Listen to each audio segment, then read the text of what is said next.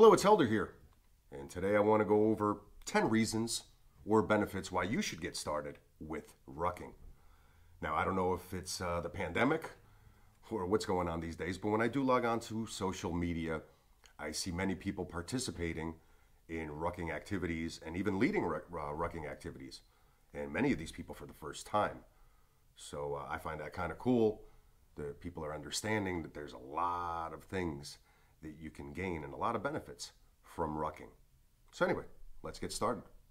Getting out into nature. So from doctors to health gurus, we're always hearing that we should be outdoors more and enjoying nature, the sights, the smells, and even the taste in the air. Well, with rucking, you pretty much don't have a choice. It's going to get you out there or you're not going to be participating in the activity of rucking.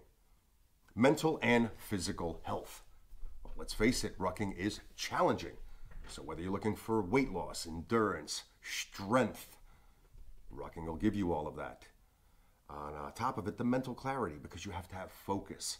You have to have your intestinal fortitude from within to be able to accomplish your goal, whether it's a mini goal that you have for that day or whether it's a bigger event and a goal that you set for yourself later on down the road, where you really do need to train for it. And once again, you're going to need to have your physical processes working for you as well as your mental ones. And rucking does have a way of bringing that out, trust me. Anyone can do it. Let's face it, you need a pack, you need some weight in that pack, and you need to get out there and walk. Now, of course, there's better ways to do it and techniques and so on and so forth, but just in general, it's not intimidating because anyone can get out there and do it. There's no special technique. There's no added tools that might be intimidating, resistance, weights, bands, things of that nature.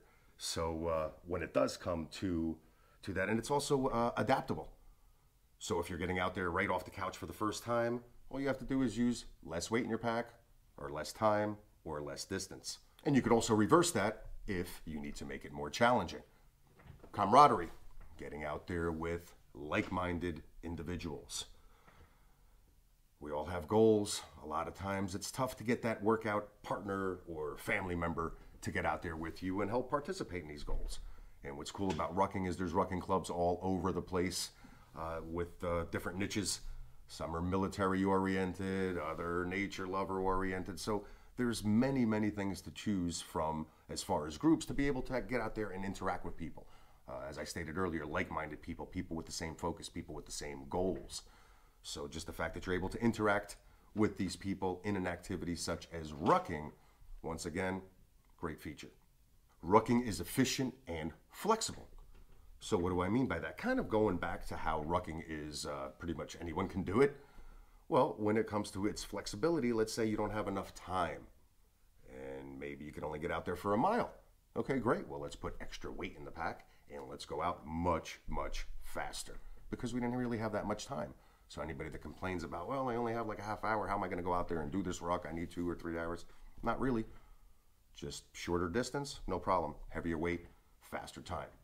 And then, of course, you could always reverse that when you need more of a challenge. And you might say, hey, I got 4 hours today.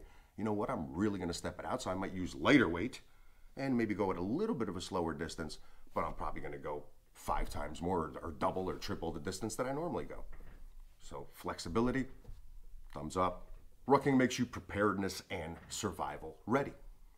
So many people out there love to get their different gear for survival and stage their go bags and their packs. Well, the great thing about rucking is you could actually utilize those tools now, put them on your back for all of these other benefits, but at the same time, you're actually getting prepared because if something really did happen and shit were to hit the fan, guess what? Most likely you're gonna have to go out there and ruck with whatever gear you have, and most likely a lot heavier than probably what you're used to rucking because you're trying to bring everything and a kitchen sink because you don't know what's about to happen, correct? Perfect activity with your dog. Now we need to take our dogs for walks. They need exercise, they need it mentally, they need it physically, pretty much for the same reasons that we do. And I could speak for a couple of my friends and even myself at times. We get a little lazy. We don't want to get out there. And even though we know the dog needs it, maybe we'll just go in the back, throw the ball around or whatever. Well, guess what? Now you have an activity that not only is going to be super beneficial for you, but also for your dog.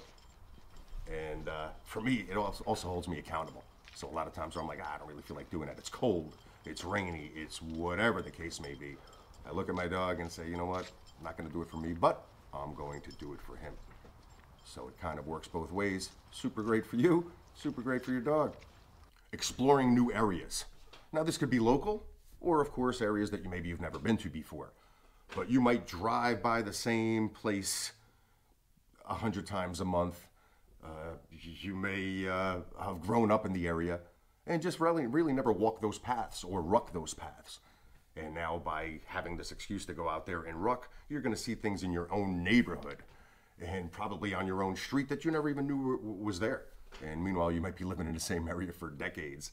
And it's kind of cool to be able to explore and find new things even just in your own neighborhood. And it never ceases. I do a lot of local rucks because of convenience. And every time we're out there, I'll bring local people with me and we'll pass by something. And sure enough, I never knew this was here. Did they just build this? And it's like, nah, from what I hear, it's been here about 50 years. So once again, exploring new things keeps your mind working, keeps everything focused, all of your senses working. And at the same time, still maintaining that goal of going on this ruck. Rucking is patriotic. If you think about it, rucking really came about because of the military.